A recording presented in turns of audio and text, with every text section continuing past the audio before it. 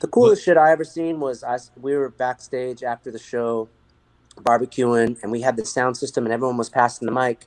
And I look over, and it's Sly and Robbie were standing there passing the mic, and Robbie What? got on the mic. One of my favorite bass players of all time, Jamaican legend, gets on the mic, crushes it over this rhythm, and I just see the smile on his face, you know, like I'm hanging out with, you know, Robbie and Sly and Robbie Shakespeare. It's like, what the fuck, bro? It's crazy.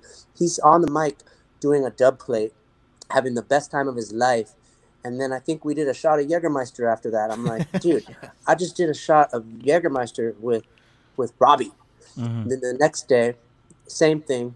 We're having the best time of our life, and I'm like, ha, you want to do a shot, Robbie? He goes, no, man. Last night I couldn't fall asleep, you know.